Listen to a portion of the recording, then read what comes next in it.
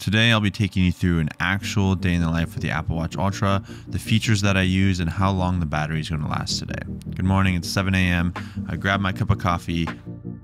Battery update, 7:23 a.m., 92%. I got 6 hours of sleep. I know I need to get more sleep, but I'm really trying to make my immigrant parents proud and get this YouTube channel off the ground. But what I really like to look at is the consistent sleep schedule over the last 14 days, make sure I'm sleeping enough because that's the most important part. And then I'll check the weather because I'm going for a run.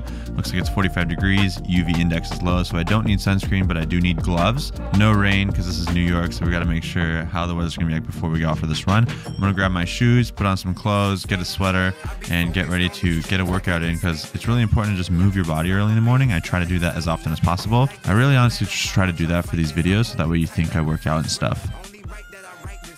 But first, who am I kidding? We got to check our phone. The first thing I will fill out is my Whoop journal to kind of understand how my lifestyle behaviors are impacting my sleep. And then I'll check my Oura Ring data to make sure, hey, how does that correlate with the Whoop and the Apple Watch sleep data? They're all different. Then I check HRV for training to see, okay, how ready am I to train today?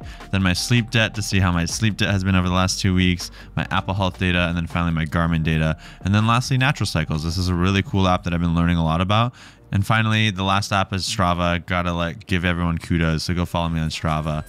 Now it's time to run. I'm an unnecessary maniac, so I start my run on my Garmin and my Apple Watch. Today I'm doing a zone 2 run, so I'm wearing a heart rate strap on my chest, and then the Apple Watch is showing me which heart rate zones I'm in. I'm trying to stay within zone 2 just to build my metabolic density.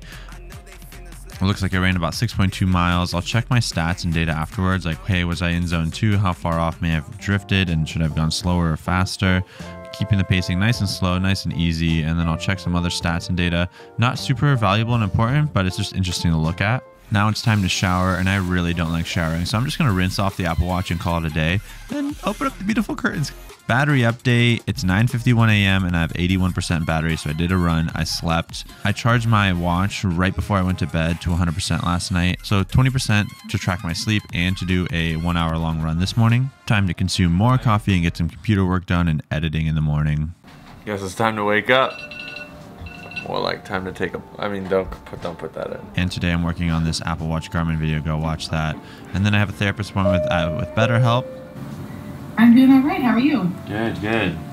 Happy Tuesday. Honestly, therapy is so important. Make sure to find a therapist, whether it's online or in person, and get some therapy done. Therapy, check. Use my BetterHelp link below if you want to support the channel. Hey, BetterHelp, want to sponsor me?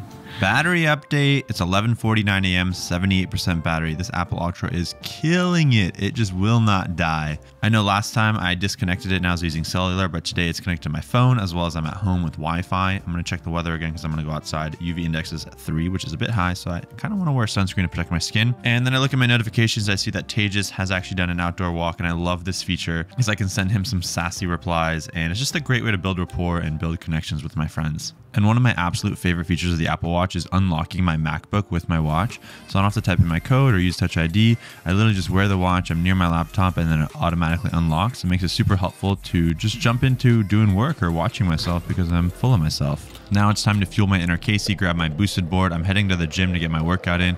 I have the privilege to have a trainer who's going to train me today.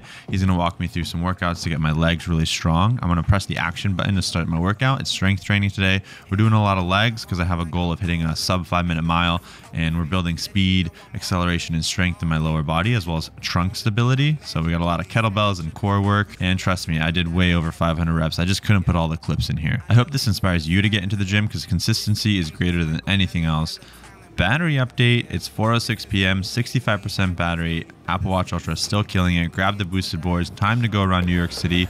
One of the cool features about the boosted board is the app it has. It shows me how fast I'm going, how far I'm going, as well as the battery on my boosted board. So now we're at the Apple Store. I'm going to return my iPad because I just buy way too many things. Look at these Apple Watch bands. Maybe I need to buy more stuff. No. We're leaving. I get home. The boosted board sends me how much battery, my top speed, and then I'm going to check my emails. Just kidding. Checking emails in the Apple Watch is way too hard. I bought more things because I spend way too much money that I don't have.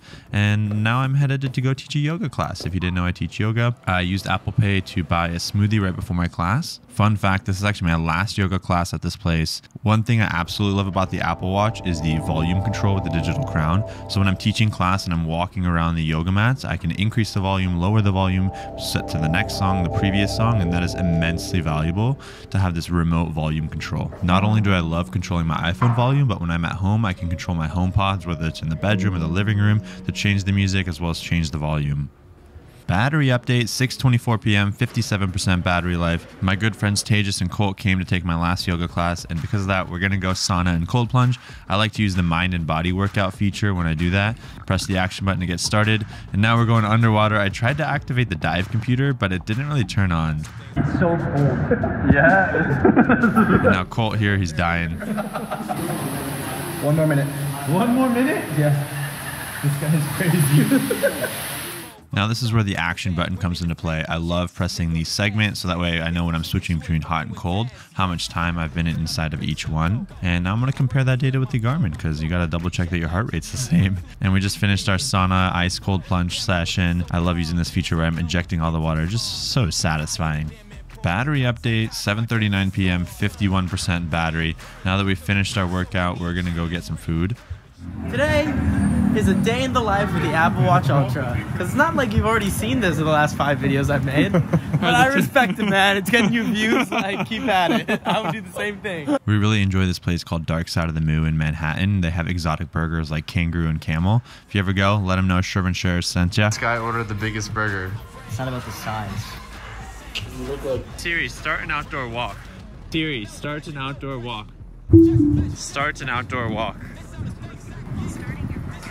I try to use Siri for as many things as possible, but as you can tell, it can be frustrating at times, and this is just one of those moments. But we have about 20-minute walk home where I'm going to enjoy the city that never sleeps and then get ready for going to bed. Siri, bedroom lights 100%. Bedroom lights red. The bedroom lights are off. I've sent the request. As I'm preparing for bed, I love to turn the lights red and dim them just so it's easier to fall asleep. Sleep mode is activated so that way the watch will track my sleep.